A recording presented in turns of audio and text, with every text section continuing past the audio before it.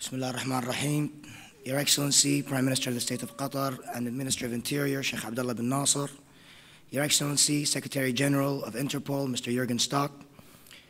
Your Excellencies, ladies and gentlemen, distinguished guests, welcome to Qatar and welcome to the first major event Safety and Security Conference. The relationship with Interpol and the Supreme Committee started 5 years ago when we signed the first Memorandum of Understanding. I believe it was in the 81st General Assembly in Rome.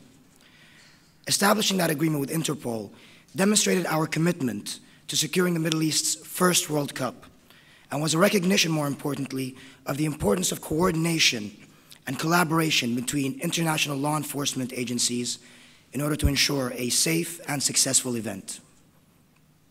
The 2012 agreement included, amongst many other commitments, a commitment to host conferences such as this week's event, which we are attending, which is an important gathering of experts from within the security field, yourselves.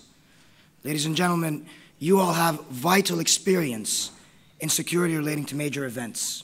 You comprise government officials, law enforcement agencies and officers, academics, private sector representatives, and what is very, very important in this day and age, cybersecurity experts as well.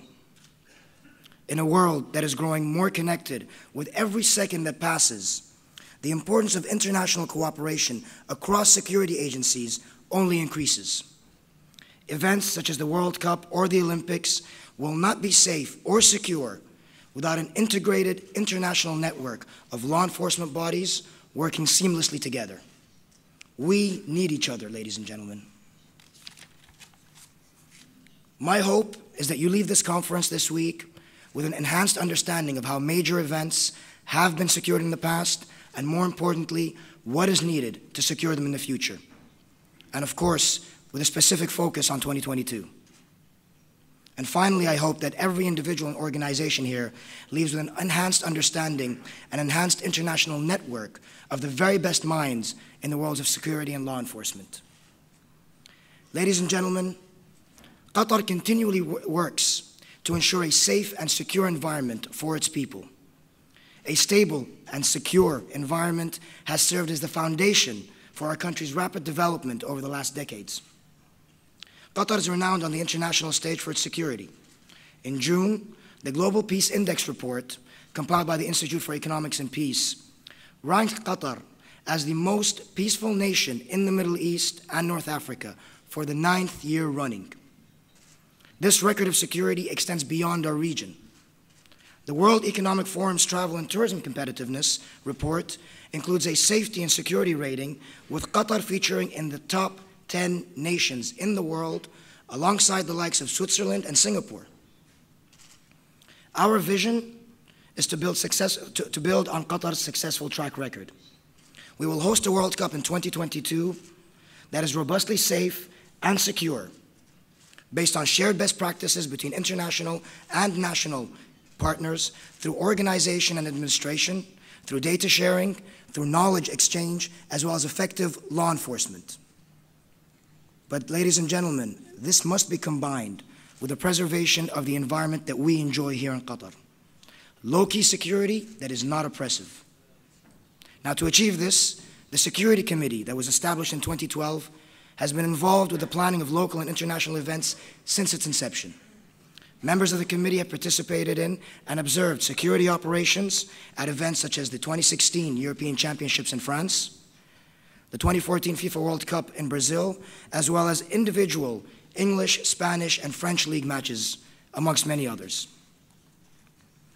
The committee has also played an important role in consulting with our stadium engineers and our stakeholders to make sure that the security requirements are captured in the design of our competition venues from the start. Now, sitting at the heart of our approach to handling security for 2022 in a preemptive matter is, of course, the partnership with Interpol and, more importantly, Project Stadia.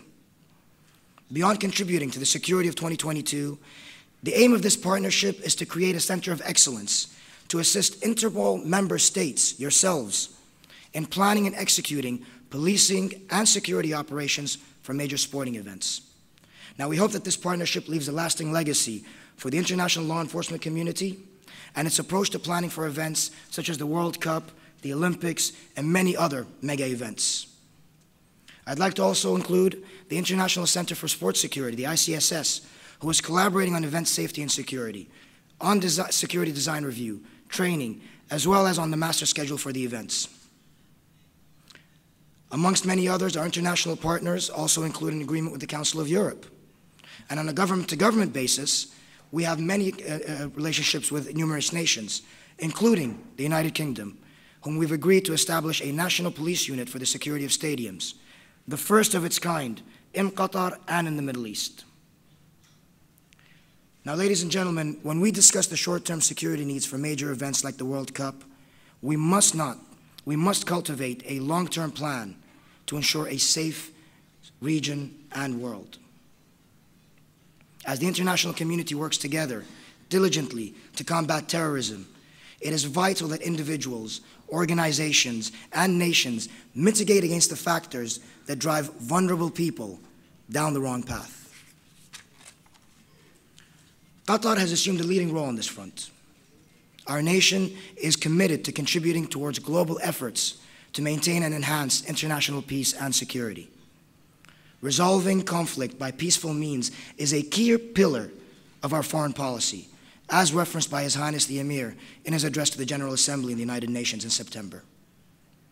Qatar recognizes that the global fight against terrorism must be fought feverishly on many fronts through military and intelligence forces and in ending terrorism financing and cyber warfare. However, we consider the elimination of hopelessness, which drives desperate people towards such ideologies, as the ultimate solution to curbing terrorism. And on this front, our nation is committed to mediation through dialogue. We are committed to fighting poverty through development and humanitarian assistance. And we are committed to investing in education as the ultimate tool to provide a better future for our people in Qatar, for our people in the Middle East and the Arab world, and for the people throughout the world.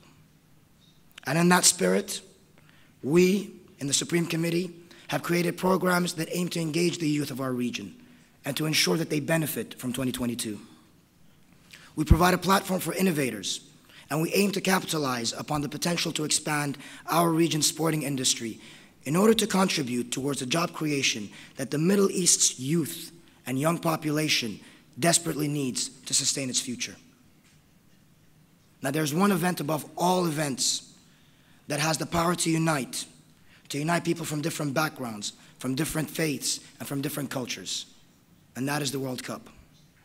And we have always viewed the World Cup in Qatar in 2022, the first to be held in our region, as a unique platform for bringing people together and enhancing understanding between the East and the West.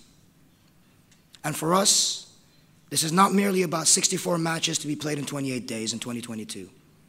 We see 2022 as a platform for helping our region and our people in the long run. Ladies and gentlemen, I hope this conference serves to further our common goals, and I wish you all a very pleasant stay here in Doha. Thank you very much, and good morning.